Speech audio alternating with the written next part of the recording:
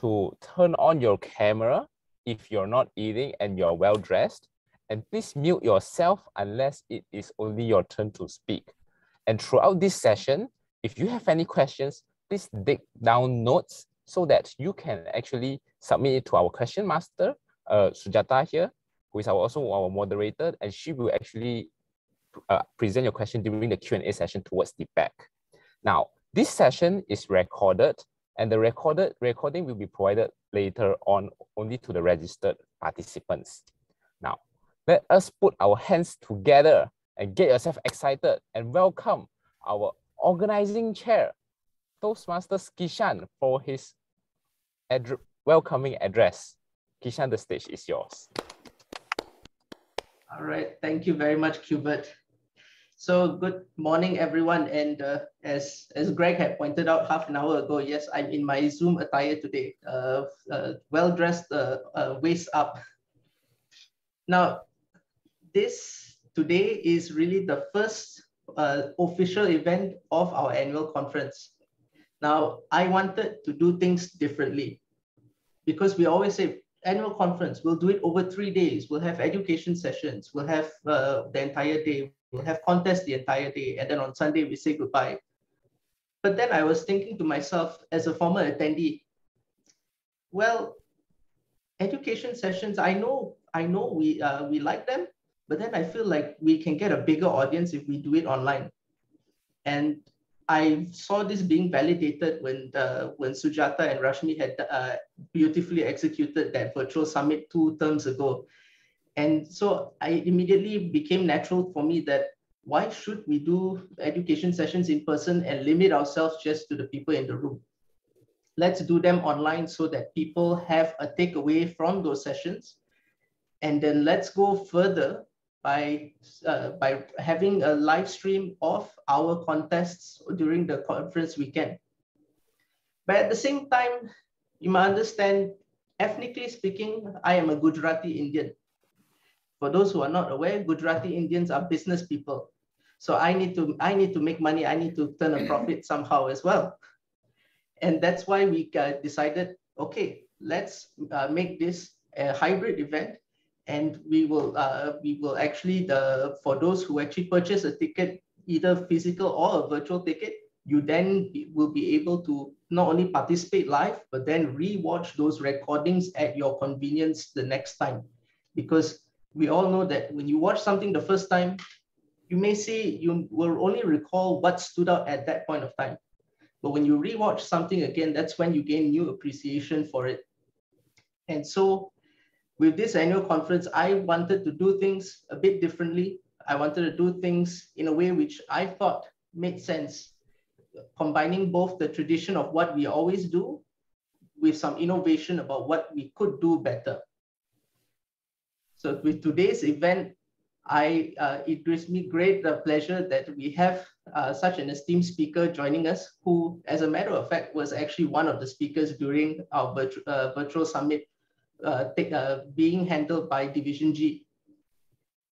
And with today's event, I hope that you guys can see what we have in store for you for the annual conference, and you will join us for the remaining sessions, the education, as well as our contests. Because, ladies and gentlemen, this will be the first time in 3 years there will be a physical contest, and I can promise you, you will not believe how much you miss the sound of hearing a joke, laughing, and then looking left and right and seeing the people laugh with you, and knowing that you all shared that moment, that you all loved that one joke. So come and join us, either virtually or physically, and let's have a great annual conference. And with that, I hand over to my Toastmaster of the day, 𝐷. So over to you, 𝐷. Wow, let's give a round of applause to our annual conference organizing chair, 𝐿𝐶. Yes, ladies and gentlemen, hurry up and sign up now for attending the annual conference. I look forward to seeing you there physically. Now, next, for our international keynote speaker today, Gray Van Borssum undertook rigorous weight training and martial arts since 12 years old. That's right, since very young. And at the age of 16, he actually decided to take on two massive challenges to be the Australian national bodybuilding champion and also an Okinawan karate master. And along the way, he unraveled the warrior's code. So today, he is the world's youngest professional natural bodybuilder at the age of 20. That's right. And he is also an Okinawan karate master for over 40 years. And most importantly, he is an accredited speaker in Toastmasters. He was the first speaker in Australia and the Southern Hemisphere to be awarded this designation by Toastmasters International. Wow.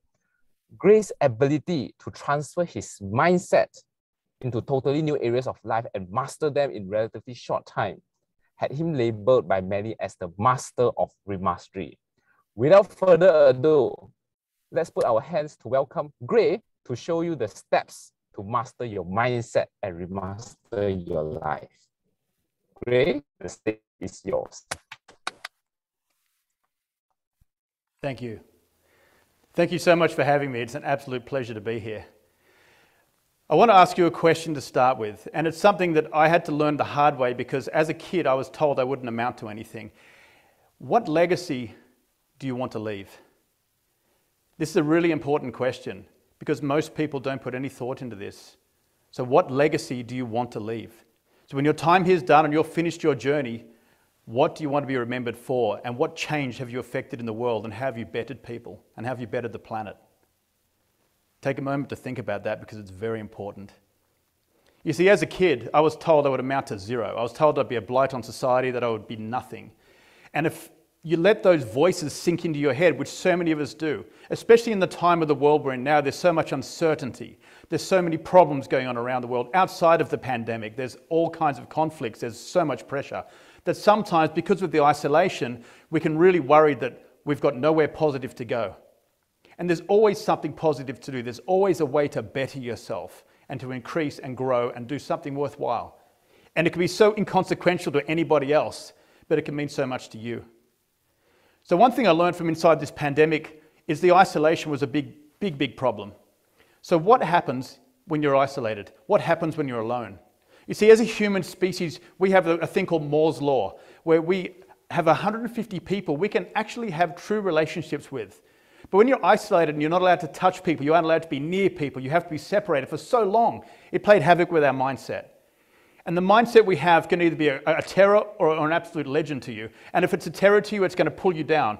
And there's an old saying I used to love, which is, it's very difficult to defeat an enemy who has outposts in your head. It can be an absolute terror. So what happens when we're in a negative space, a negative mindset, which so many of us are? I know I've been there, I know how it feels, and I know when you're losing traction and you feel like you're not making any progress in the world, how quickly you can descend into this abyss of darkness and you can feel like you're never going to come out of it. I have been there, so I know if any of you are going through this, that you can make it through this. I'm nothing special. I've done lots of stuff in my life, but I'm nothing special. I was a failed school kid who had a plan and a dream, and I started to follow it. And I think you can do the same thing too. We aren't alone. No one's above anyone else. The great thing I learned from people when I was growing up is that everybody's the same. It just depends on how much drive you want to put into your life. For me, it was what I wanted to live and what I wanted to leave behind. And at the start of my life, I started trying to do it for the wrong reason. It was to prove to people that I had the worth and had what it took to make it. So everything was done from the wrong way. But when you get into a negative mind space, this is really tough because if you're not working on something that's bigger than you, things can crush you. So if you've got a plan and a dream and something you really wanted to work on and you've stopped, write down what it wants to be. Write down the goals. Write down something that you can start working towards again. And they only need to be baby steps. And don't overthink it. The trouble with most of us these days, especially the smart people, and one of my great things I tell people is that I'm not smart. The thing that I've got in my favor is naivety and stupidity. And when I say that, people think I'm joking, but I'm not. I say this honestly. I put so little thought into something I want to start. Because what happens when you're trying something new? You automatically ask yourself questions about why I can't do it. That's the first thing we ask ourselves. The first we tell ourselves is why we can't do it. And then we start working out all the reasons why we can't do it, then why we shouldn't do it, then why we shouldn't start. And then we don't start. And so many great careers, so many great people never reached the potential, never reached what they could have become because they talked themselves out of it. We can put the blame on family, we can put the blame on friends and naysayers, and I've had all that, I know exactly how that feels. But if you are willing to stop, if you're willing to talk yourself out of it, then you cannot put the blame on someone else. I can go back to Charlie Parker, the legendary saxophonist who had a cymbal thrown at his head when he performed badly one night. And he could have gone home, he could have stopped, he could have quit, but he came back and became one of the greatest ever. The same thing happened to me in bodybuilding. I was failing, and I could have taken those fails and the laughter and all the things that happened to me as such a negativity, I could have walked away. But in my honest opinion, deep end learning is the key. If you're willing to take deep end learning into consideration, and I ask you to do this, if you have that little goal, that dream, that desire that you want to follow, apply deep end learning, which is this: just start. It's that simple. You will figure out the answers as you go. You will figure out solutions as you go. And the lessons are in the losses.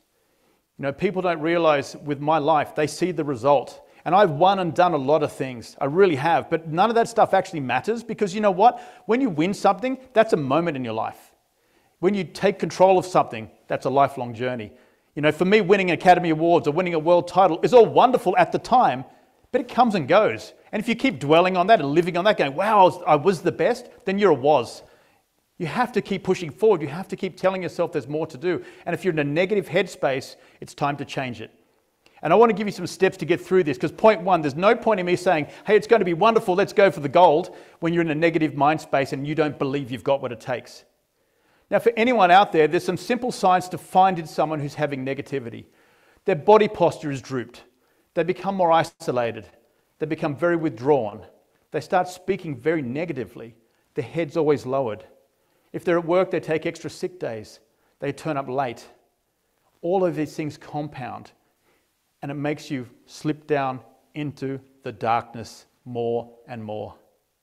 Now, if you're in this place, and I know someone out there is always someone going through this stuff. And if it's not you, I guarantee someone knows someone who's going through this stuff. There's a reason we travel down this path. And it's usually a compounding set of circumstances. So we have to look at how we can change this and how we can make this better for ourselves. And one of the things I've found is the problem we have today is we're spending so much of the time in the world that we've created for ourselves. We've missed the world that's created for us. You know, we're missing the outside, and it's been clinically proven that if you get off your shoes and you walk on the grass, get into the bushland and breathe that natural air, that your body actually recalibrates and it gets itself grounded again and you start feeling better again. The human connection that we've lost in COVID, we have to start losing that fear of touching and connecting with people. Connecting via Zoom is something, but connecting face-to-face is better. And if you can go further than that and put your arms around someone and hold them and give them a good hug, believe it or not, after 1 minute of that, it releases oxytocin and people feel much better. And if you're in a very negative space, exercise. Exercise is always the key. And it doesn't have to be going to the gym or anything vigorous. It can be simply going for a walk in the park or on the beach or with some friends. Because half an hour essentially of exercise twice a day gives you 12 hours of better brain health per session. So if you exercise twice a day, you're in a much better headspace. Too many of us sit inside and we dwell. Or we spend our time on our phones. Or we spend our time doing all these things that release dopamine but don't actually help us. And what we're doing is we're putting our future in someone else's hands. You know, we're putting our future on what's happening, who likes us on our phone, all these responses coming in, rather than how do we better ourselves. So if you're in that negative headspace, do very simple stuff. Just simply turn your phone off. Go for a walk outside. Find some music that inspires you and listen to it. If there's a speaker you like, listen to them. If there's something you like to watch, watch it. And set it up as a routine. You see, the human species is very homeostatic. We're very good with routine. And that's what we like. If we can put things into an actual routine, we will be so much better off. And that's something I do all the time, because people always say to me, how do you keep the motivation? Well, I don't. I don't keep the motivation. None of us can keep the motivation, but I have passion through pragmatism. What I learned very young is that if I wanted to be something, I needed to have a pragmatic approach to what I wanted to be. You see a great deal of us, we love this thing, we get all wound up and the speaker talks and they go, wow, it's so good. And they go running out for 10 minutes. They go, what did they speak about again that made me feel so good? I can't remember. And next thing we've forgotten, and next thing we start falling into that negative mind space again. And next thing we're dwelling on the negative. And the next thing we're going back to that same old way.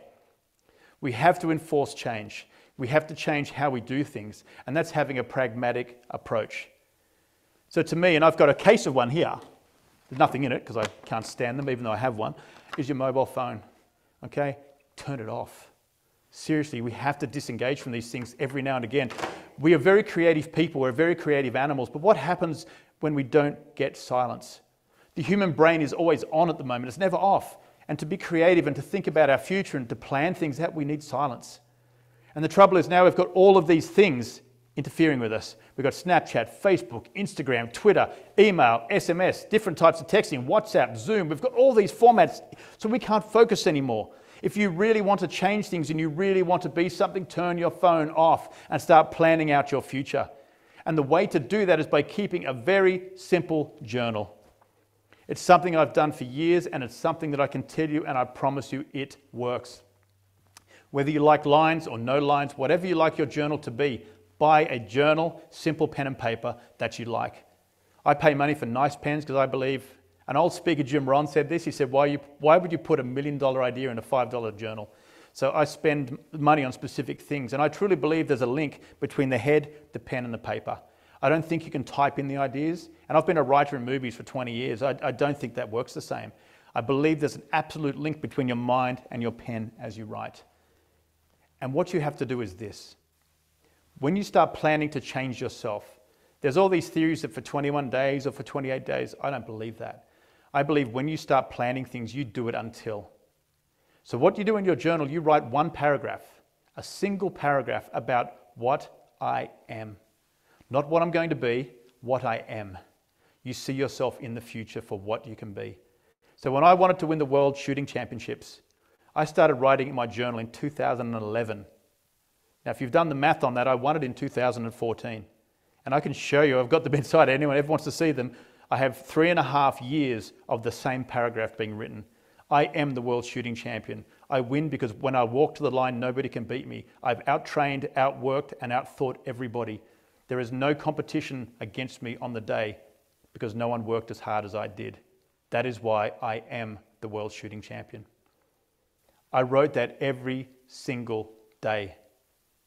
When I walked out into that range in America, there was no pressure. There was no competition.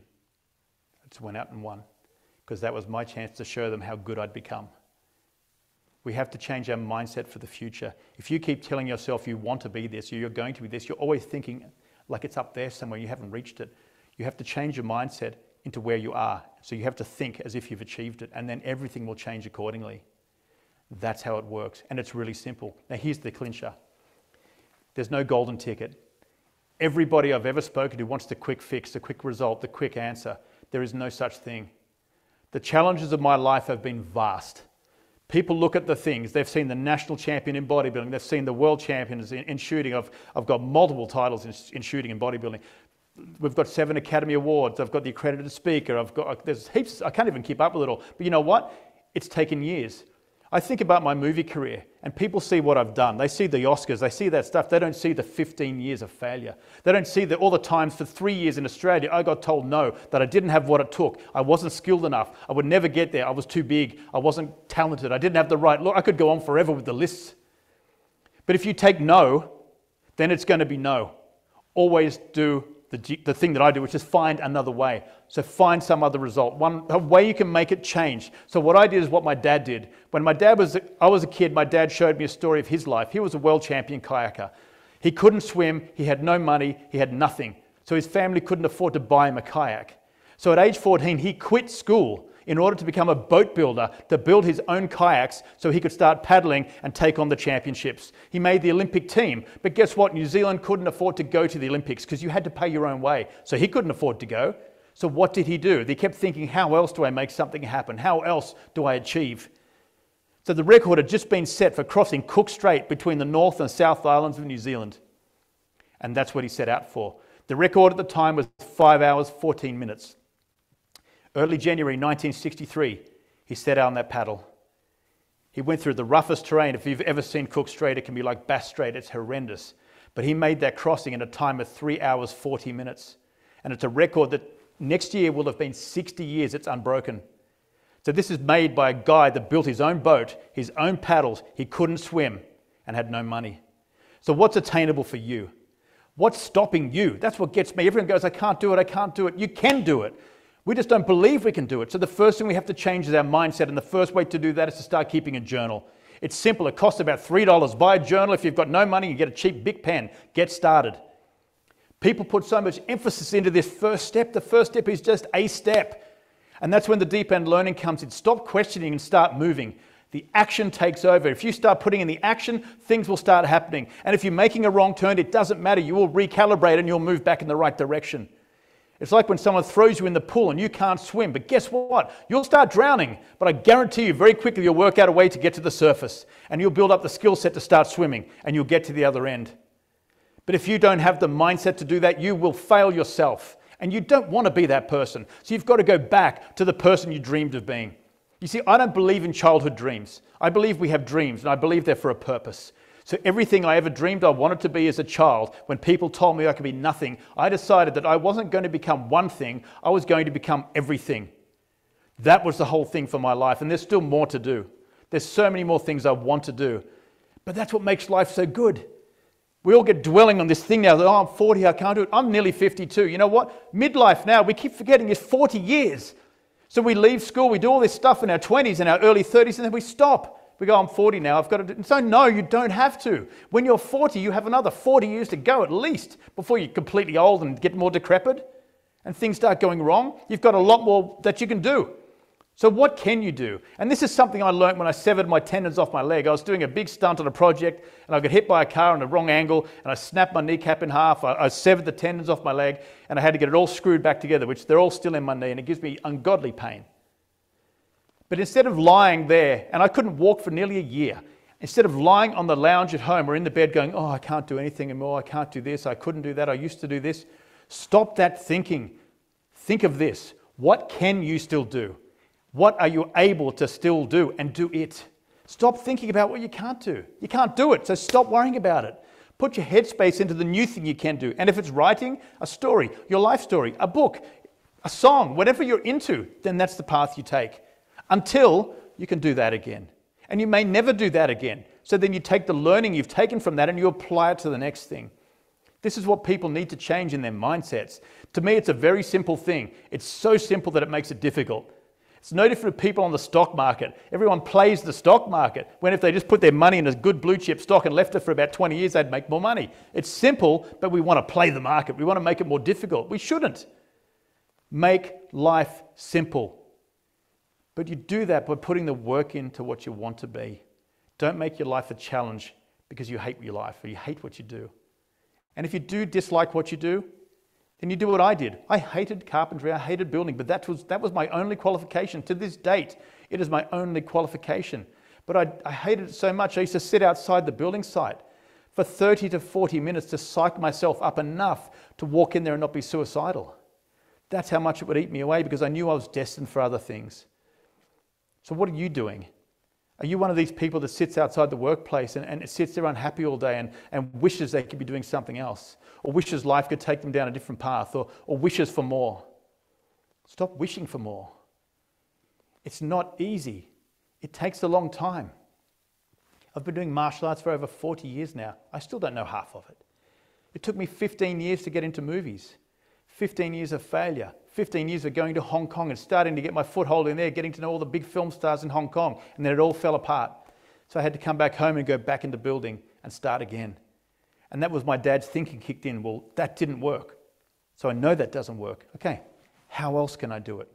So I started thinking about the other ways I could do things. So I started making short films. I started writing films. Now I had very little money. So whatever money I had, I put towards a cheap computer, a cheap camera, so I could get started and start learning the skills. It was a 15-year journey of failure. There was no guarantee of money, no guarantee of success, no guarantee I'd make anything out of it. But if you think of things in a linear time frame, you'll never start. Because who wants to put 15 years into something and have it fail? But you know what? Once you're in the journey and you're on the way, You don't think about the time frame. You're on the way, and you're already happier because you're on the way. And that's not to say that you're not going to get blindsided by life, that things aren't going to come out and absolutely floor you, because they will. But you are on the path, and you will find your way back to your feet. Sometimes it's quick, sometimes it takes time. I've been both paths. I've been completely knocked down and bounced back up the next day, and I got hit really hard once, and it took me 1.5 years to come back. And I didn't know if I would, but I kept fighting forward, and guess what? Eventually it changed. Too many people give up too fast.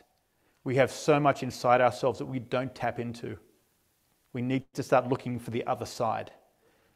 One thing I do with myself a lot is I try and push myself beyond that comfort zone. You know, I've heard people talk about it with runners hitting the runner's wall. I found mine through fighting.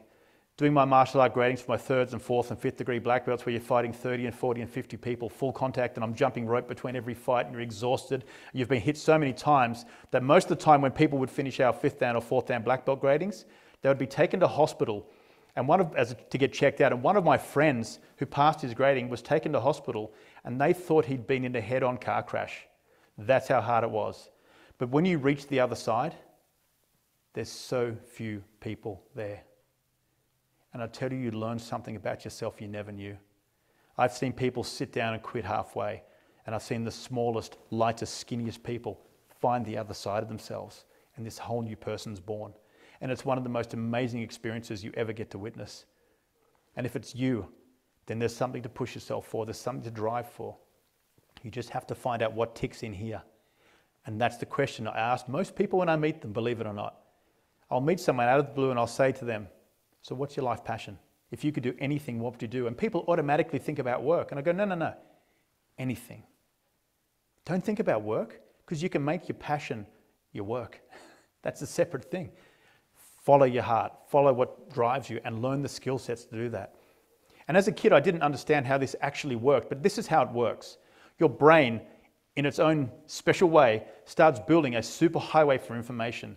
So if you immerse yourself into something and you think about only that, you surround yourself with pictures on the wall of that thing you love. If you read books of things you love, that's the same thing, you keep immersing yourself into the same area, very quickly you'll become a subject matter expert. But what happens, your brain actually redirects a lot of its parts into that section, and it passes information faster and faster and faster, so your learning curve goes like this. And very quickly you improve out of sight. We've all seen that in people where they're like this, and they suddenly go up. People say, wow, how did that happen? It's because it's clicked over to the next part. And that's important. So if you want to be something, you've got to start putting steps in place to be something. Because there's 4 things. If you're suffering, okay, you have to find survival. You have to learn to survive. And once you go through survival and you build that, you start building stability. And once you build your stability, you start moving into security. And then you can move to success. It's the 4 S's. And it's the 5th one, it's simple. It just takes time, and it takes character building, and it takes you to have a pragmatic approach to want to build yourself up. You know, if people saw my film career and saw how many times I failed, they would have never got me to start. My bodybuilding career was no different. I didn't win on stage for 3 years. People used to laugh at me. People used to spread rumors about me. But guess what? You've got to turn negativity into fuel. Because there's the old saying, but by the time you reach 16 years of age, you've been told no about 17,000 times. And so it takes a lot for someone to change the no to a yes. But if you start doing it for yourself, you start building up what we call rhino skin. You start building that armor around you. If someone tells you no, not only let it bounce off, take it in and turn it into fuel. And that gives you the power. That gives you more energy. So if someone tells me I can't do it, you best believe I'm getting there. I became the first accredited speaker in the Southern Hemisphere, not because anyone else couldn't have done it. It was because I was told that no one had ever done it, and I probably couldn't either. I don't know who did it the fastest, but I did it in 4.5 years. I got my accredited speaker, my ACB, my Advanced Communicator Bronze in 2 weeks, because you needed that to do it. I hadn't even started on it. So I rang every club in New South Wales, and I traveled to every club that would have me, and I did every single speech out of those books. In 2 weeks, I had my ACB. That allowed me to go for my award. I failed the first year. The video wasn't good enough. The second year in Chicago, we had a life incident happen. I had to change my speech on stage. So the speech, if you've ever seen my 2018 speech, I made that up as I was walking out using the same 3 words of the title. One of the scariest moments of my life. But I still did it. And I failed. And I failed in front of thousands of people and all the people in Australia that were watching online that had all supported me all the way through. You know how that feels? Driving all the way home from the airport after being in Chicago, paying my own way to get to the USA, to drive home and everybody going, so how did you go? That's the most awesome question when you failed. How did you go? Yeah, fantastic, I didn't get it, great. You know, so the whole way back to my house, I was thinking, I'm never going back. Why should I have people judge me? I don't need this. And that replayed in my head all the way back until I turned the last corner to our street. And it clicked over and I went, you know what? I'm going back. So I got straight on the phone. I rang Toastmasters International. I said, book me in, I'm back next year. And I made a point with myself that I would be good enough, strong enough, and have the purpose to deliver a speech that would be powerful enough without, I don't believe an accredited speaker should use lots of slides. I think you should be able to speak. And you should be able to command an audience, and you should be able to give people something that they take with them that's going to change their lives. And so when I spoke on mental health and suicide prevention, there was a reason for that. And regardless of getting the accredited speaker's nod or not, it didn't matter because I'd helped people in the audience, and it really did. And that was worth the trip on its own. But I was lucky enough to get it, and it was fantastic, and it was a great honor. But it's just another stepping stone. That's done now, so what's next? So what you do to make yourself better is this. If you've got a skill set in any field, take it and break it down. This is where journaling comes in handy, because especially when life's building up on you and life's getting all around you and you get pushed down under the pressure of life, you stop working out the answers because the pressure's so great you can't see the light anymore. But if you write it down, you can break it down. And so you get your journal and you write down all your problems, all the things you want to do, and do it in sequential order from 1 to 10 or 1 to 20 or however many there are. It could be 50. And you take them on from the most important one down. And step by step, you look for the answer. Don't dwell on the problem. Everyone can bring me a problem. Find your solutions. Start searching for your solutions. They will come to you if you turn that off and start finding your solutions. The achievements I've made in my life have happened because I've turned phones off, because I've been dedicated enough to go, you know what? I sit on the edge of the bed every morning, and every morning I have the same argument with myself. You've got that voice on one shoulder saying, don't bother, it's not worth it, go back to bed. And this one who goes, don't listen to that, get up. And regardless if you think you're going to make it or not, you get up regardless. It's passion through pragmatism. Your approach has to be pragmatic. You have to put the steps in place and be diligent with yourself. If you get up and you lean over and you turn the alarm off, then put it on the other side of the room. Do that. Get up, start getting up. Don't wait for the whole alarm to ring and the whole song to play. As soon as it starts, on your feet, up. And you make progress. And you start. Whether you can see a finish line or not, you get started because that's how you do it. Stop listening to the outside world because it will influence you in a bad way. On top of that, I want you to do this for me. Write a list of your 5 closest friends. Write a list of your closest family. Write a list of your closest work colleagues. Once you've done that, do this. What positive influences do they bring to your life? What negative influences do they bring to your life? And list those down. Once you start breaking these things down, it becomes very clear the people you may not want to spend as much time with and the people you want to spend more time with. What are the people who inspire you? Who are the people you'd like to be? The lives you'd like to live? And jot those down. And you start moving your way towards that. If you have friends that are positive, spend more time with them. And these aren't people that are necessarily going in your direction as far as the same career path, but they're going in the same direction, which is that way. Go up. Find friends that are positively reinforcing things. Find friends that will hold you accountable for what you do, because they're the friends you want. I have a really dear friend of mine who has been an ultra achiever his entire life, and we have pushed each other since we were kids. An amazing character. He's just been battling one of the rarest forms of cancer in the world, and I've never seen someone smile the whole way through chemotherapy. Who, when he finished his chemo, he got up and they said, right, you've got to be in hospital for another 2 weeks. He goes, why? I feel great. I'm going home. I'll call you when I get there. Who now has found out he has another level of cancer that's kicked in, they've found, and he's back in there and he's still smiling. And I know that if anyone can beat this, it's him. The mindset this guy has is incredible. He's trained himself through all his years of failure to come back and to fight back and to win. You see, there's going to be times in your life when life pushes you to the edge. But when it does that, have a look over the edge, appreciate the view and get back in the game. Because we're all capable of coming back. Even if you don't believe in yourself at the time, come back. Because as you start stepping back towards the goal, the belief will kick in. And if it doesn't kick in, find a friend who believes in you until your belief kicks in. That is so important. These are basic steps to do this, but really it's so simple. There is no magic ticket, there's no magic cure, there's no avoiding steps. You have to go through this process of learning through the hard times and learning from people that have been there, because that can shave down the hard times. Find someone who's great at what they do and follow what they do. There's so many ways to do this stuff, but really it comes back to this, changing your mindset. So look at the things you've got going for you, look at the things you don't have going for you, and then throw that list away. Focus on the stuff you do and start building up on that. Apply that to what you love to do, your career, your life, your family, all of the goals you have, and start building towards that. These are so important to do. So if you can start doing that, that'll give you some really good basic steps to move forward with. And just remember, it's going to take time. It will take lots of time. I'm still working towards my speaker's goals. I'm nowhere near where I want to be yet. Most of us aren't. We come to Toastmasters because of what it gives us, but also for what we can give back. And everyone is learning from each other. No one knows it all. There's no mastery in martial arts. I disagree with being a martial arts master. I don't think that exists. We're always learning. There is only growth. And if you're not growing, you're dying. There is no third direction. So make sure you're always trying to grow. You see, for me in my life, I've taken influence from so many people. I started to speak because of my mum. Most people don't realize I was incapable of speaking for myself. I was the youngest kid in my street by 5 years. I used to get bullied, bashed, picked on non-stop. I had incredibly dry skin. My feet and hands would split open and bleed all the time. My childhood was horrendous. I started acting out at school. I started getting in trouble at school. It went from bad to worse. It was so bad that the local community, the kids, used to gang up on me. And these kids were much older. They used to beat me up all the time. So I started going to a different road and jumping down this big 7-meter drop cliff, hanging onto a tree and sliding to avoid it. But this stuff weighs up on you. And if you don't start addressing these problems, you have to start changing, because if you don't, they're going to eat you away.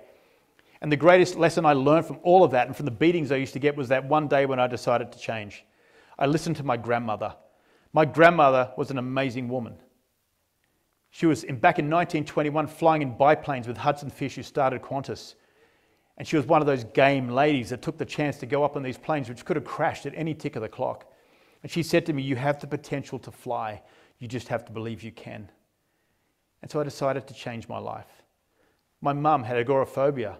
She'd come from a very violent background. They'd had constant beatings, and all of her brothers and sisters ended up becoming alcoholics and had anxieties, depression, suicides. All of that stuff happened in her family, and that was getting transferred into us. Till my mother joined Toastmasters and changed herself and then changed our lives. My father, who took himself from being a failed school kid to being a world champion. My karate master, who I've learned so much from. My friends that are experts in the field of photography. People who try so hard to become so much. They're always working for a better solution. It rubs off on you.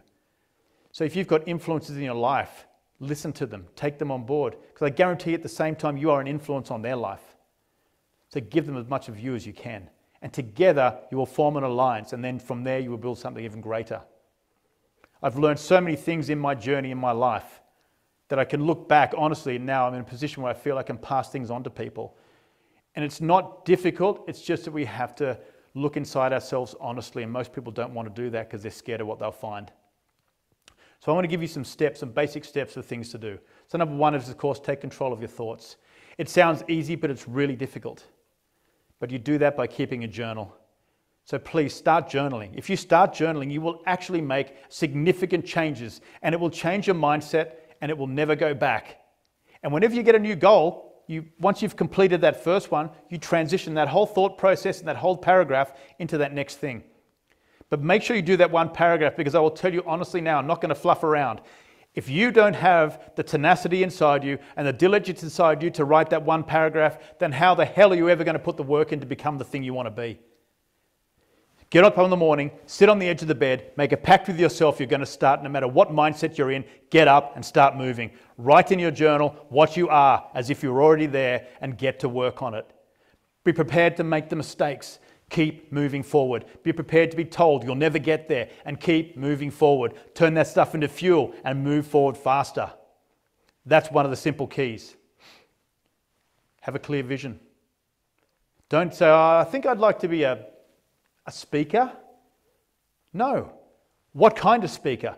Are you an inspirational speaker? Are you an educational speaker? Are you a mental health speaker? What do you want to be? And then what level do you want to be at? Do you want to be accredited? Do you want to be the world champion of public speaking and Toastmasters? Do you want to go through and become a full keynote speaker? What do you want to be? And hone in on it. You can't have these bland, broad stroke goals. They do not work. You have to hone in on the middle and absolutely focus in that. That is the key. Focus on that and keep working towards that stuff. Okay, the journal is important, but the midlife thing is even more important. Stop telling yourself you're old. I don't know how old you are out there. I'm nearly 52. I have a long way to go. I didn't shut myself off at 20. I changed my life career in my 40s. When we were doing the films, we did really well out of Mad Max Fury Road. We did great with Happy Feet 1 and 2, that stuff. But guess what? Most people don't realize in the end of Mad Max Fury Road, we were shut down by the studio. We were owed money. We were told we'd never work again. We were going to lose our homes. It was a year and a half of nothing where I had to go back and work as a labourer because we had no possible income. I had to keep the family afloat and keep the house. They're really hard times. That's a big slap in the face when you've been at the top of the tree, working with A-list Hollywood actors, to suddenly be working as a labourer at the bottom of a lift shaft in knee-deep mud with a shovel, just scraping mud. Those things mentally hit you and life will blindside you. So you've got to prepare yourself for that stuff, but also knowing that you will come back and your midlife is 40 years. You have a lot of time to work towards something. That doesn't mean put it off. That doesn't mean hold back. That means work towards it. You have the time. And be prepared if you're 50 to change your life. We've heard the story of Colonel Sanders who started in his 60s. I know the stories of people who have completely changed their life in their 70s. You're not too old to do anything. If you have a dream and you have a passion and you want to be something, start working towards it and start today. Don't put it off till tomorrow. Say, oh, tomorrow's not always another day. There's a lot of people that were here today that are going to be dead tomorrow. Don't put things off. Make a start. If you have something to write, put the pen to paper and start writing. But get your idea down, get your thought down, and then physically start to act. And the more you start tying these things together, the faster you will move forward and you'll make great progress and you'll start having a career you never dreamed you could have. Because you have to remember, everything I'm known for now as an adult were my greatest fears as a child. I'm known for my martial arts ability. I'm known for my speaking ability. I'm known for my strength ability through bodybuilding. I'm known for my filmmaking ability. I had none of those skills. I was a skinny kid who flunked out of school with dry skin and split heels, who just wanted to be more, who got sick of people telling him he couldn't be something, who decided to come back. And that whole revenge thing of, I'm going to show you, I'm going to prove to you what I got, took me right through to the nationals. When my friend's family laughed at me at age 12 when I wanted to be a bodybuilder, I went away from their house. I never went back to their house until I'd won the nationals 7 years later. And I walked up to their door with the trophy and put it there. It was an absolute thing of revenge. But what it taught me was the mindset that I needed to have in order to win, in order to change. And that's what I took from it. The trophy didn't matter. I gave that to them. I kept the nameplate, but I gave the trophy to them. But that changed my life, the thinking process. But in 2016, I learned a bigger lesson. I was training to summit Mount Everest. So a friend of mine came up to me and he said, hey, G, ever feel like giving Everest a shot? No, I'd never climbed a mountain in my life. Hadn't even thought of it. But I thought, what the hell? I didn't have a goal at the time. I thought if I'm going to do one mountain, let's do the big one. So we started training. And the training was amazing. We were doing 10 hours a day, altitude chambers at 5,500 meters, 30 kilo backpacks up and down the hills at night, lunges, the climbing walls, running machines, rowing machines for hours and hours a day. And I loved the training. But as the climb became closer and the summit team started to hone itself up, I thought I needed to do more. So January 2016, on the 24th of January, I pushed the boundaries.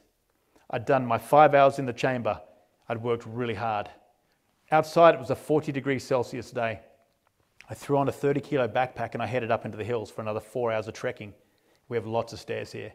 About an hour into the journey, I realized I'd left all my water at home. But being a typical stupid male, I kept going and I kept pushing on. And I finished the rest of the climb. I got back to my house and it was going to be the first martial arts session of the year. And our lawn was really long, so I thought I'll start mowing. And I mowed the entire lawn. Now we have a 2,000 square meter block of land.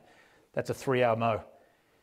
I was so dehydrated, I never thought about it, but I walked inside, I got into the hot water of the shower and bang, it felt like a sledgehammer had hit me across the head. I clung to the walls and I knew something was really wrong. And I'd suffered a major stroke and I nearly died. But during my time in the stroke ward at Royal North Shore Hospital, some very important things happened.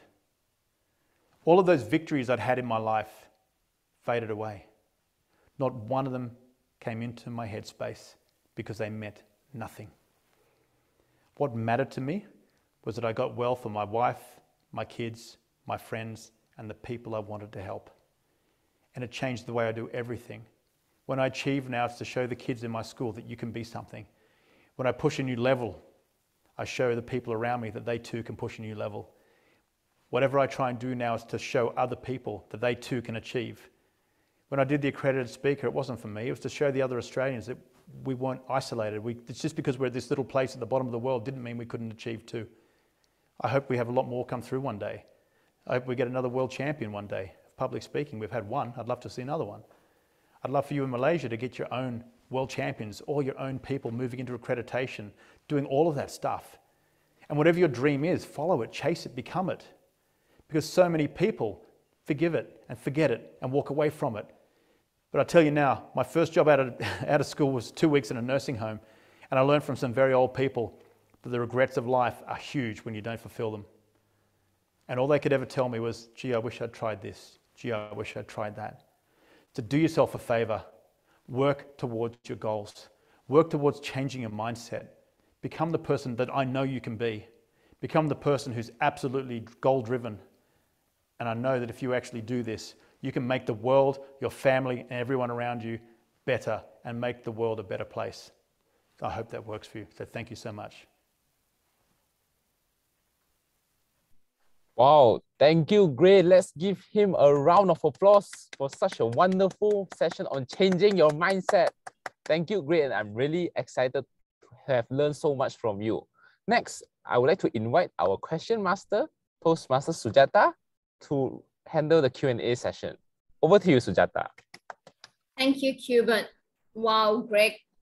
I changed my screen mode to just looking at you, and I felt that you were just speaking one-on-one to me. And whatever you said actually resonated with me. Truly, it's just an impact that you had on me. Thank you so much for that sharing. Now we have a few questions from our audience today and even our role players. This comes from Kelly, �W𝐀𝐒𝐓𝐄𝐑. She says, it's a question that something you mentioned about your grandma told you. Can you tell us what your grandma told you about you have the potential to fly, and she would like to actually use that quote? So my grandma was known out here as the pioneer granny. So back in 1921 in a farming paddock in the back of Queensland, right in the outback, Hudson Fish, way before he started Qantas, was looking for anyone to invest in his dream. And he brought this little rickety biplane to the outback, and 200 townspeople, very important townspeople, gathered in this area to hear this man speak. And all he said was, who will fly with me? Who is prepared to fly with me? And it was going to cost 3 weeks' pay. And that's a lot of money in the Depression back in 1921. No one had money. And after he tried saying this 3 or 4 times, no one did it. And he said, you know what, has no one here the courage to fly? And then my grandmother, who was 19 at the time, put her hand up. She goes, I'll do it. And she gave him literally all the money she had. And she jumped in the rear cockpit of the plane, put the goggles and the cap on her head, and they had to clear the paddock out of sheep and cows, and this rickety biplane bounced along the field and took off into the air at 62 miles an hour. And what she said to me, because I was round at her place one day when I was being so bad at school, my parents sent me up there for the weekend, and we used to eat rice pudding, and we'd sit around the table and talk, and she told me this story, and she goes, you know, I believe that when I got up there and I looked down and I saw all these people who were so important when I was on the ground, who just looked like ants. She goes, I realized a lot in life's about changing your perspective. And when I was up there, I felt important. I felt like I could do anything. And she goes, I knew at that point and that moment that I would one day travel the rest of the world by air. And at age 65, she did. Qantas gave her a free first-class open ticket for life, and she traveled the rest of the world by air. But her money went towards him buying his second Avro biplane and starting the airline we call Qantas. So they used to put her in all the magazines, and she said to me, I believe you have the power to fly. She goes, it depends on how you look at yourself. She said, if you have the tenacity, if you have the courage to look inside yourself and see the person I believe you can be, she goes, you can become much more than you ever dreamed. And she said, now go and do it. And so I chose to change my thinking. And all of these people around me, like my grandmother, my mum and dad, all those people that had these small nuggets of information, and they had so much juice in the story. It all inspired me to believe that I could be more. And I think one of the really important things, and this isn't in what I was saying today, but if you have kids and if you have a family story that you understand and know, everyone in people's families have achieved and done things. Tell your kids and tell your grandkids about them, because when your kids and your grandkids feel like they come from something, they believe they can be more than if they didn't. So if you tell them those stories, two things. One is that the stories don't get lost forever. And two, the kids aspire to higher things. And if you can change your children to believe they can be greater than they ever thought they could be, then you're an absolute winner. Thank you, Greg. That brings me to a question. When you say, tell your kids their story, your family story and so on. What if, someone do not have a good family story? And I am always conflicted between, you see, I give my children advice as in, if you can't find what you're passionate about, do what you're good at. And just last night, my daughter was actually crying on this, saying that, I don't really know what I'm passionate about, but I know I can speak, and that's why I'm doing law, but I don't enjoy it. And how do you go about this kind of situation? I got to know a really well-known priest in America a number of years ago, and he said something so simple, but it was so perfect. He said, work towards what you're good at. He said, it mightn't be the thing, but it might just be the thing that leads you to the thing. And it was so simple, but it was so honest, because you'll start. People say I started off wanting to act in movies, and from that it failed and failed and failed. And then when I got to know George Miller, George said to me, "Greg, I think you've got a great eye for film." He said, "You shouldn't be acting; you should be directing." And I'd never thought of that. And he said, "I'll tell you how it works." And he said, "Let us put it into perspective." He said, "You're the actor, I'm the director." And he goes, "No, you're not right for the role. Thank you." He said, "What side of the table do you want to be sitting on when that gets said?" And it became very apparent to me that that mattered. So, but he looked for it. He said, "I think you have an eye." And I'd never thought about being a director at the start. I didn't think I had the goods. But then he said, no, I've watched the way you shoot your short films. You have an amazing eye for this. So think about it. And that's when we eventually started directing. And so if you go into a realm that you actually have a skill set in, she may just find the niche that works for her. And that's how it works in the journey. You never go straight into the thing. I worry about all these kids that leave school with so much pressure on them to become this thing. And it's not what they want to be. Because no one, I can ask any one of you in your 18, 19, 20 years of age, did you really know what you wanted to be? Most people haven't got a clue. I know it took me years to really work out my niche. And what it's been now, my niche is this. All the skill sets I've become really good at was because I tried it. And I believe in trying things to the top. Like my dad said to me, don't stop halfway. If you start it, you finish it. And at the end, you can analyze it. So when you try it, take it as far as you can ever possibly take. If you want to be a basketballer and you're 5'6" and it's going to be a struggle, take it as far as you can take it. And when you've exhausted all options and you realize it isn't for you, take all those skill sets you learn from that and apply it to the next thing. And it'll shave years, because the foundations of everything are the same. And if you've worked hard to build a foundation in something, you can transfer that to the next thing. And that's what I've done with my life. I've shaved years off everything. If you look at my life journey, everything I've done's been condensed as it's gone forward, because I've taken more and more skill sets and applied it to that, gone, oh, well, I've shaved this. I know how to make that work fast now, and I can do that. So when you're talking about your kids and having people and even careers that they're not quite sure of, tell them to start on it and give 100% to it. And out of that, they might find their goal. They might find that little niche that works. And if you don't have a family story, and here's the clincher, people never think their stories are big enough. I'm fortunate I've found some decent stories in my family. There's plenty of them that aren't, but I found the good ones, and I work with them. From my great uncle, Lord Ernest Rutherford, who basically was one of the guys that split the atom. He won the Nobel Prize. And we've got all these people that we can draw on. And I tell my kids these stories because now my children think they're smart. They think they can be things. They think they can achieve and win things. So my son's the national tap champion already at 14 because he believed he came from something. Had I not won anything, had my dad not won anything, had my parents and grandparents not done things, he never would have believed he could do that. My daughter wouldn't believe she could make movies. So you tell the stories, and everyone, it doesn't have to be a big story. It's a story about coming through adversity and getting out the other end. The winning of the actual goal and the medal or the trophy means nothing. It's how did you overcome? How did you become that person of substance which can push and drive and explain that to someone? Because that's the hard stuff. That's what makes a great speaker. You let people into your heart. And if you don't think your stories are worthwhile, if you've had tons of criminal activity in your family and things don't work out, find other people of inspiration you can draw on their stories. There's always a way to do something. And that's my whole spiel, is there's never, don't look at what you can't do, look at what you can. Find the way you can make it through and search for that. Thank you, Greg. That's huge. Okay. Something for me to really think about and speak to my daughter. Thank you so much.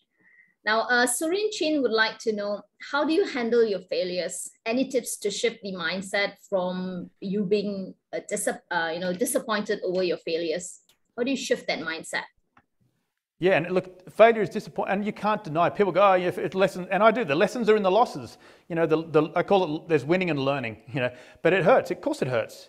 You know, my son's failed so many times. I've failed more times than I can ever imagine to tell you. There's been so many, and some of them have been epically huge, and in front of lots and lots of people. And it does hurt. It does knock you down. But you have to go away and work out. This is where writing stuff down in a journal happens.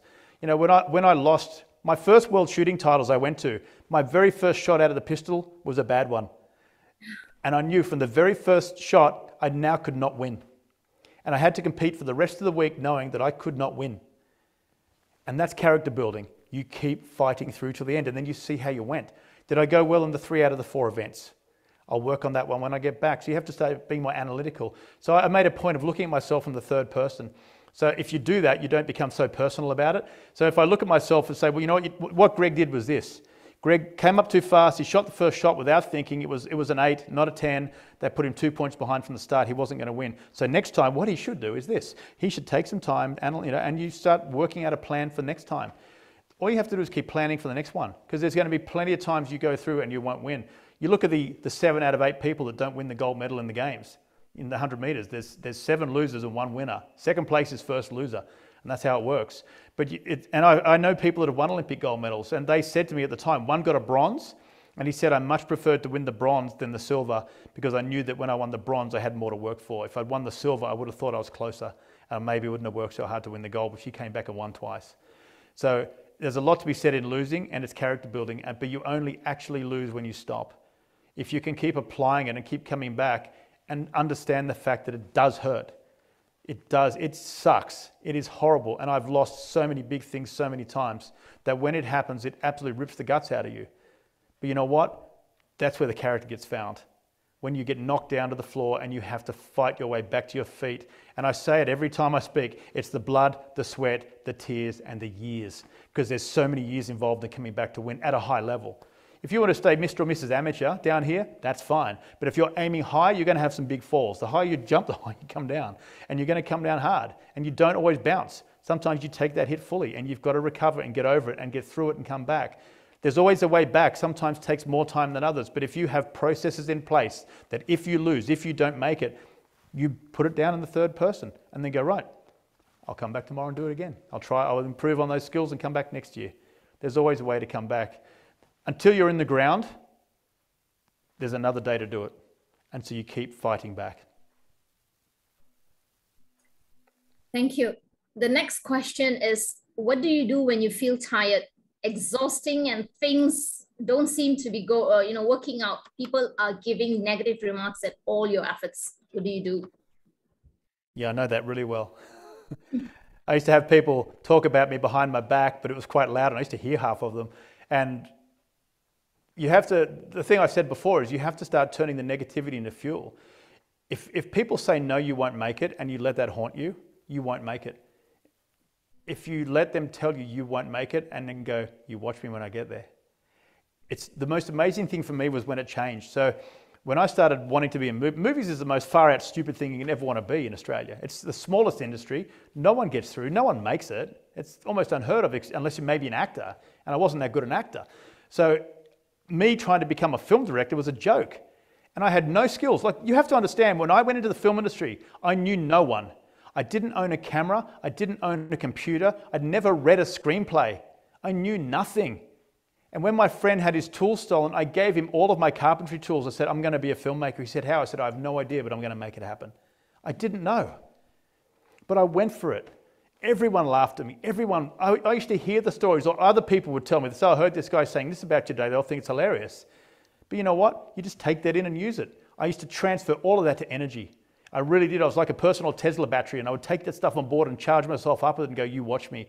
And guess what? The weird thing was when I started to get there and I started to get notoriety, those people came up to me and said, oh, we knew you'd get there. Man, it's so awesome. Hey, if you ever got a film role going, I'd love to have a go in it. It's like, yeah, thank you. You just wipe your hands and walk off. I never forgot those people that did that. But at the same time, had they not done that, I don't know if I would have made it. So this is the flip side of it. If you don't allow those people into your life and utilize it the right way, you may shut yourself off from something, or if you let it haunt you, you're going to shut yourself down. Take it and learn how to use it. And you will have days where you don't feel like doing it. You will have days where the wheels are spinning. I've had millions of them, and they will spin. But keep working on the processes. Keep writing in your journal. Those days will change. That's when I talk about suicide. Suicide's impulsive. You know, the day we put all those anti-suicide barriers up over the bridges, the suicide rate went down 90% overnight, because people go, they go, I'm going to do, oh, I can't do it. I'll come back tomorrow. But tomorrow's another day. It might be better. So all that impulsive stuff comes and goes. So the next day may be a better day, but as long as you keep true to the processes, and no matter how you feel, you keep true to yourself, and you keep practicality and diligence and all that stuff going for you in the foreground, you get up, you start making a difference. It will spin. You get plenty of days like that, trust me, but keep moving forward. And if you need to listen to speakers, if you need to listen to a soundtrack or something that inspires you, bang it on in the morning and get moving, because that stuff kicks you off, and then the rest of it takes over. Thanks, Greg. I think I had answered quite a number of questions here that were similar. There's one question from JP. He asks, how do we start if we are even not sure of what is the first step towards our goal? Pick something. Don't see, you're already overthinking it. That's the problem. See, I have a great thing with people that are smarter than me. Is they're so smart, they're stupid. They put themselves into this space of where they find every reason why they can't do it. If you have something you enjoy, start. It may not be the right thing, but it will put you moving, and motion builds things. As soon as you start building activity, things start to happen. And what it will do though, is when you're on a pathway, it will do this. I talk about bowling. Now, I don't know if in Malaysia you've got those rubber things on the side of the bowling alleys for the kids when they bowl. Okay, that's what it does. It puts those parameters up. You'll bowl the ball, and it'll go boom, boom, boom, boom, boom, boom. Eventually you'll get the strike. It doesn't just happen. You'll start on a path, you'll bounce off that barrier, you go, oh, that wasn't it. Boom, no, that's not it. And you go, boom, that's not it. And eventually you'll start honing in and you'll get the strike. As I said, it takes time. If you go back to my bodybuilding was 7 years, the World Shooting Championship was 8 years, movies was 15 years, speaking was about 5 years, everything's years. I've accepted the fact now that it's years. So understand that it's going to be time, but it's a start. Please just start on something that you have an inkling towards, and out of that I guarantee it will build momentum and you'll build the skill set, and it'll take you in the right direction as time moves on. Thanks, Greg. Hubert would like to know what has kept you going for over 40 years as a karate master. What is the biggest purpose?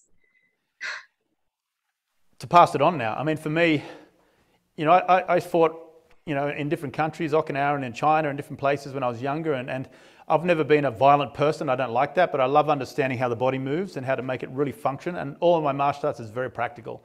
You know, I've softened over time. I've got the rubber nunchaku here for the young kids, but normally all my kids learnt with timber. So if they hit themselves in the head, they know about it. So they build respect for the weapon system. But everything I do is done to pass on. So I've gotten to a point now that when I was younger, it would have been for me. Because when I wanted to be the best. I wanted to be the best martial artist, the best everything. And that was just my drive to prove myself to myself. But as I've gotten to a point now, I feel I've learnt a lot of stuff, and I have a piece of me now that's willing to pass it on without the bravado. I think if you do it too young, I think you're still trying to prove yourself and you've still got more to achieve. And I think now I'm at a point where I can say, you know what, I've achieved a lot of things, and I can also teach these young kids how to build the right mindset and the tenacity so they can actually achieve themselves while still doing my own journey. I still have a great journey I want to do in speaking and to help people and to speak more around the world and do all that stuff in the future. I have a huge plan of attack for that. And how I can help people grow with my programs. But it's all about passing and giving on now, because I realized when I had that stroke that if you don't do it for something bigger than yourself, and you don't do it to better the planet, that one day when you fall off the perch, you've left nothing worthwhile behind. You know, so I go back to that initial thing I said, what is your legacy going to be? So when you leave this place, what are you leaving behind? You may not have found your path yet, but when you do, Start adding value to it and things you can pass on to other people. Because if it stops with you, it's been kind of a pointless journey, or it's been a self, you know, the old three-finger deal to me journey. And you want to do this, I want to hand it back to other people and help them. Toastmasters helped me dramatically when I joined when we'd lost Fury Road and we were at the lowest point of my life. And I knew that when I got to that point, I was feeling almost suicidal and a friend killed himself on my birthday, that I needed to do something to change. And I spoke to people and I saved some lives. The very next day I joined Toastmasters. They never knew how close I was to the edge. To this day, they don't know. But you know what? Had they not been there, had Toastmasters not been there, maybe I wouldn't be. But I found it, and I found speaking, and I found a passion to help people, and I fell in love with it. And what I learned very early on was if you pour your heart out honestly and don't hold too much stuff back, be really open with people, it'll resonate in a way that changes people, and it allows them to change you. And I think that's the joy of it. Thanks, Greg. I have always had this conflict between me, like, you know, when I go out and do something, I was like, this is not what I'm supposed to be doing. I know I'm born for greatness, but I'm not doing what I'm supposed to be doing, kind of thing. And I tend to question myself, like, you know, I have so much of talent with my hands, but then I don't know how to actually put it into use to do what I want to do. End up, I always do something that I'm forced to do. And I tell myself, I always compromise with myself, saying that, you know what, this is just to make a living. This is for my children. And I know it's not a good example, because I tell my children, you know what, follow your heart, follow your passion. And when you don't practice what you preach, you start to actually, you know, question yourself, are you actually doing the right thing? In fact, are you a good role model to your children?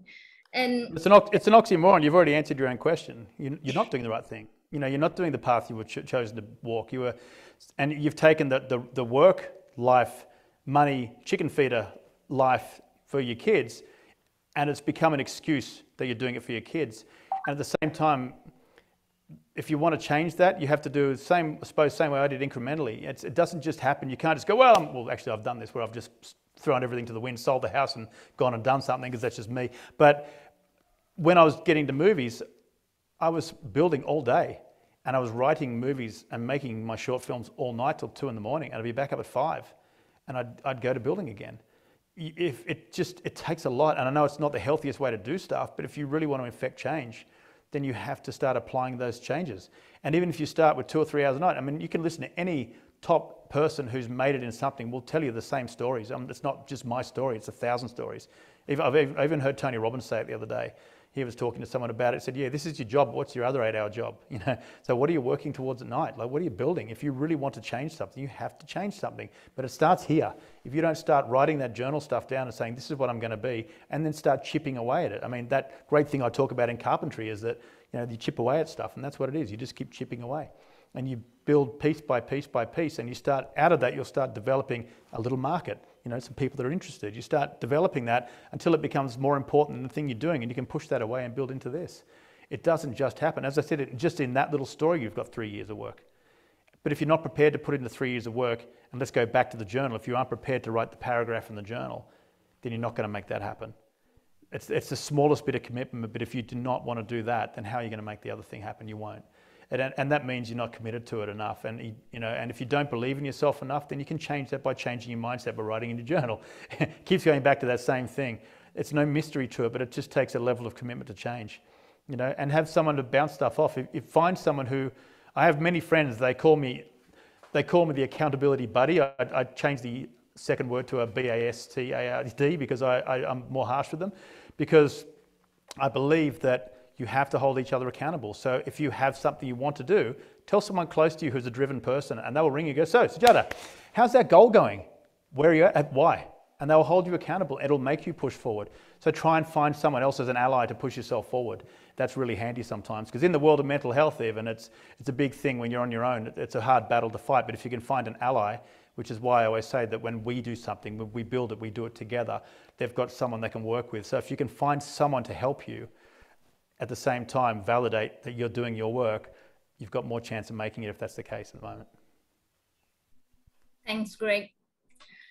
𝐷𝐿𝐴 would like to know, how do you actually deal with critics who condemn you on your single-mindedness to achieve your goals? I do that. See that there? That's my care factor, 0. I don't care. I got to a point where I don't care what people think. You can't care what people think, and especially the detractors. I mean, whilst I was using that stuff as fuel as a younger person, I don't need that anymore. I believe enough in myself now, and this has taken a long time to not care. I will tell you honestly when I tell you stuff, because I don't believe in sugarcoating it, which is why I don't prepare speeches for this stuff, because I have to tell you what I'm feeling, what I'm thinking, and even the Q&A sessions, I would just want to tell you honestly. And if I don't, I'm lying to you. I can't give you a pre-written thing. It's just wrong, and so you can't worry about that stuff. And it's in the film industry, we call it rhino skin. It's like having that skin of a rhinoceros over your back to shield you, but I just don't care. I stopped caring, and it was so good. Such a great feeling when I stopped caring about what anyone else thought and what the detractors thought. And if you're not obsessed by something, you won't make it. It's not a passion. Passion's where you start. Obsession's where you finish. On my phone, I have probably 1,000 speakers, good and bad. I learn as much from the bad speakers as the good ones. When I watch speakers on TV, when I go onto different channels and watch different speakers speak, I turn the sound off. I want to see how they move. I want to see the honesty in their eyes. I want to see that natural movement. The trouble I see with a lot of speakers these days is they have this orchestrated movement where they look like they're dancing, and it looks wrong.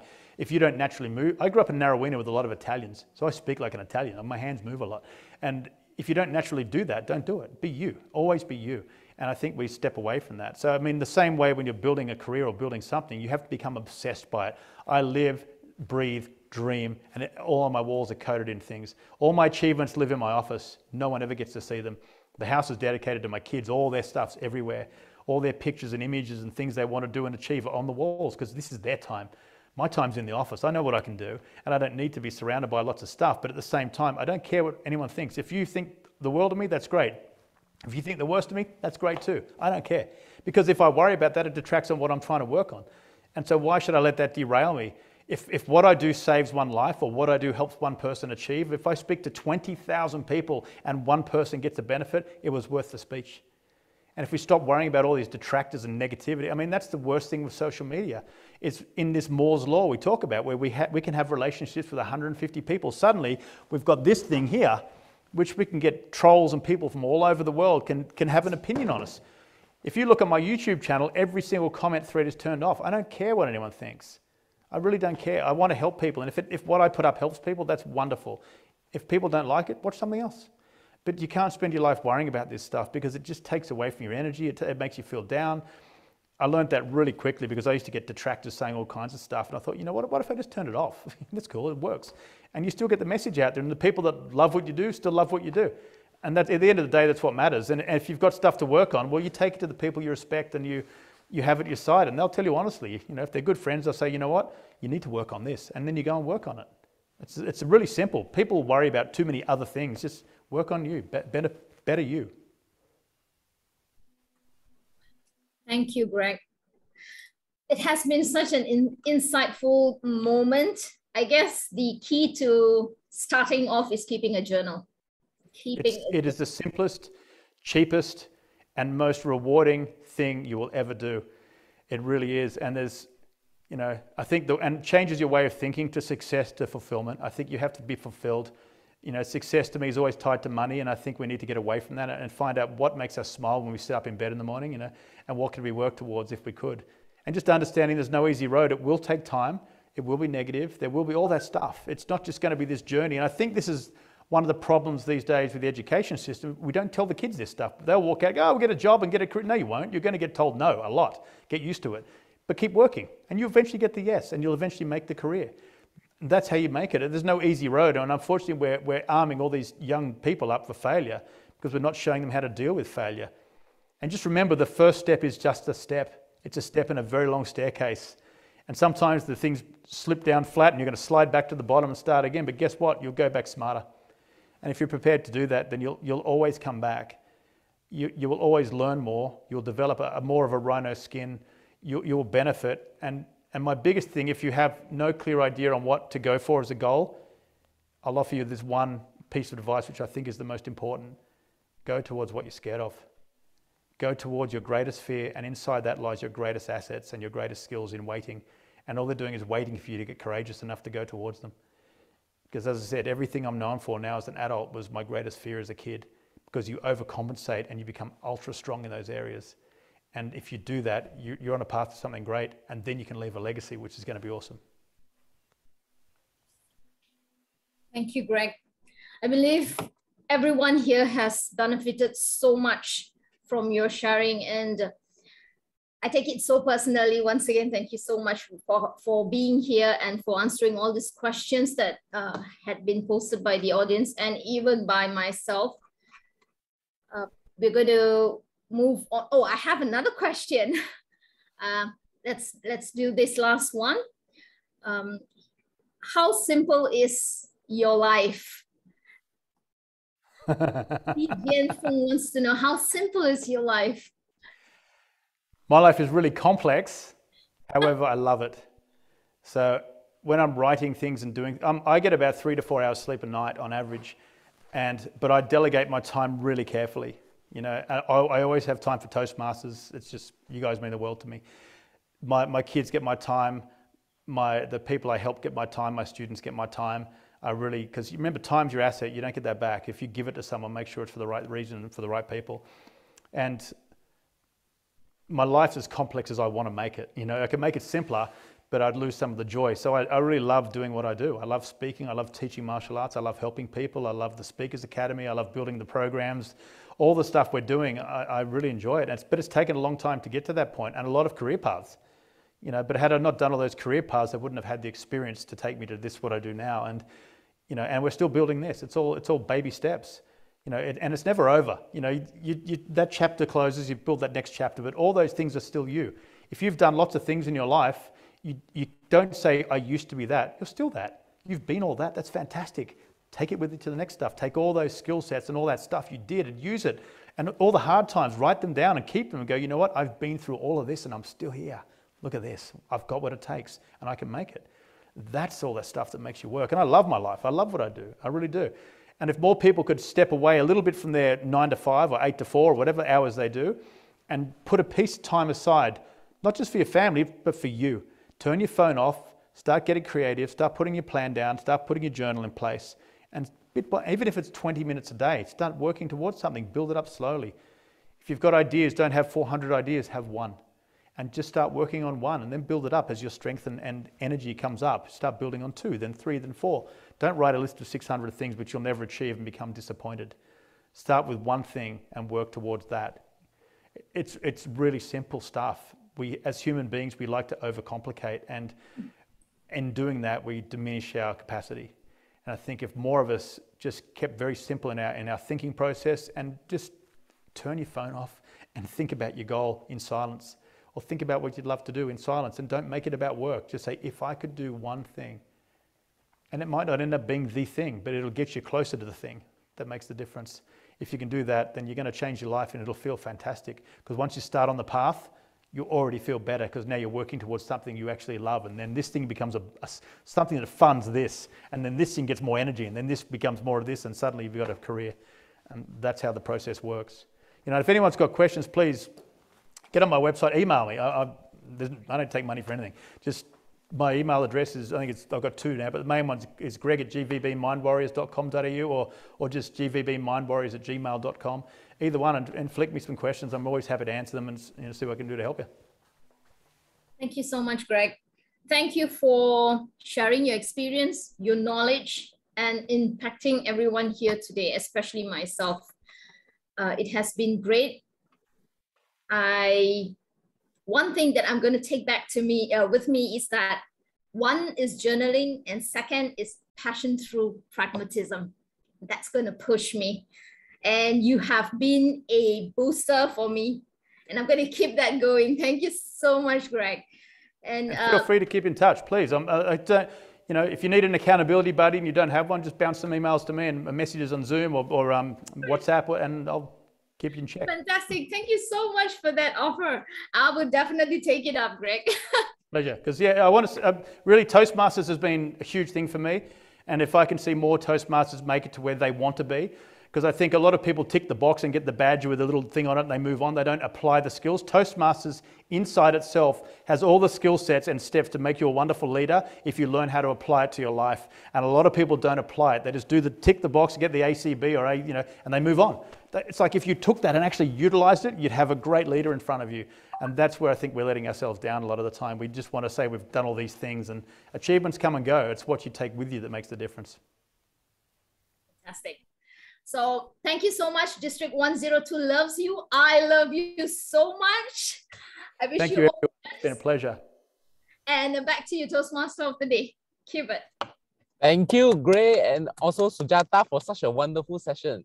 Ladies and gentlemen, if there is one thing that you can do to make a difference, what would you do? So right now, I would like to ask all of you to turn on your camera and let's take a group photo so that you will remember this session and start moving towards your goal. Okay, Jacob, please cue us when everyone has the camera on. Okay, everyone, kindly turn on your cameras. Okay, we will be starting the photo shooting in 10 seconds. 10, 9, 8, 7, 6, 5, 4, 3, 2, and 1. Okay, let's take a picture. Give your biggest smile. 1, 2, and 3. Okay, another one. 1, 2, and 3. Let's have a candid shot. Okay, let's have a candid one. Okay, 1, 2, and 3. Okay, that's it. Maybe we can give some love to Greg. Yeah. That heart reaction button. Okay, 1, 2, and 3.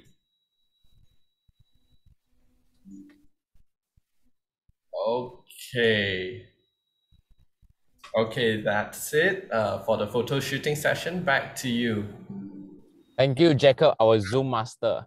Now, ladies and gentlemen, my name is Q-Bert and I'm from the annual conference marketing team. Now, today we have a special referral promotion for all of you here. For every successful referral that you successfully get them to register and paid for our physical annual conference, you will get an RM5 ringgit rebate for your ticket, and you will get one additional entry to the lucky draw. For our lucky draw, we are having exciting prizes such as a speaker that can also function as a wireless speaker that can also function as a clock and a radio. And also we have like Fitbits and also some massage vouchers and many more exciting prizes.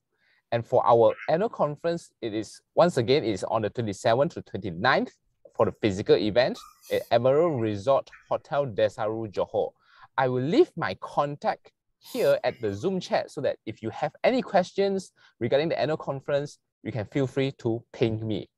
And with this, I will now pass the stage to our big man of the District 102, our District Director, Distinguished Toastmaster Srinivas, for his closing address. Over to you, Sri. Thank you so much, Q-Bert. Thank you so much, Greg, for being here. We have loved you last year. We love you this time, and we are truly inspired and great. I love the energy you bring, the stories. It's so authentic and so genuine that I believe not just me, but most of us, when we look at you and we're like, done 40 minutes? Where did it go? It's there. It's like, okay, that was a lot. And then we look at it, wow, that was a lot of golden nuggets. That was a lot of information. And more than that, I thought that's the inspiration we needed. And thank you so much. I think your life speaks much more louder than your speech, because the things you share, what you have gone through in your life. And sometimes I think that when we talk about challenges and all, and as you keep telling things, your childhood and your film industry and different stages, I'm like, okay, our lives is quite better, actually. We have not been to that extent. We're still good. We're still good. So that is itself is an inspiration. So thank you so much for being here. We truly appreciate you as District 102. And we really look forward to see you in person one day. I know we were expecting you, 𝐿𝐸𝐶𝐸 communicated. We were really hoping to see you in person. But current situation of pandemics and all those things have created all those issues. But we really love to see you maybe next year or another time in person Love to be there. in District 102. We look forward for that. So thank you so much for being part of our online and our first speaker. As usual, I can see the comments in the chat box. People love you. So thank you so much for inspiring and helping us to see from a different mindset and helping us to make decisions. And I love two things what you said, which I even mentioned that simple, just start. Yeah. That's it. Just start. And this one, that's what you think. I said, oh, that's what you think about this one. I think that's the two things which inspired me and many other of us as well. So thank you so much. So ladies and gentlemen of District 102, we do have, and thank you so much for having a conference share with Kishan and the team for organizing the entire thing and all the role players in this meeting. Thank you so much for joining. Look at the link in the chat box. Do sign up for the future sessions as well online. And those who are in Malaysia, if you can come to Desaru, that'll be great to see you in person as well. And by this, back to you, Mr. Toastmaster. Thank you, distinguished Toastmaster Srinivas, our district director. With this, this session comes to an end. And for our next session, it will be on next Saturday. It's going to be a Mandarin session by Sherry Su. And then on the Sunday, we have 2 more other speakers for the English session. So for more information, feel free to text, to check the chat box here. I believe there's a registration link, as well as the link for you to find out more about the annual conference.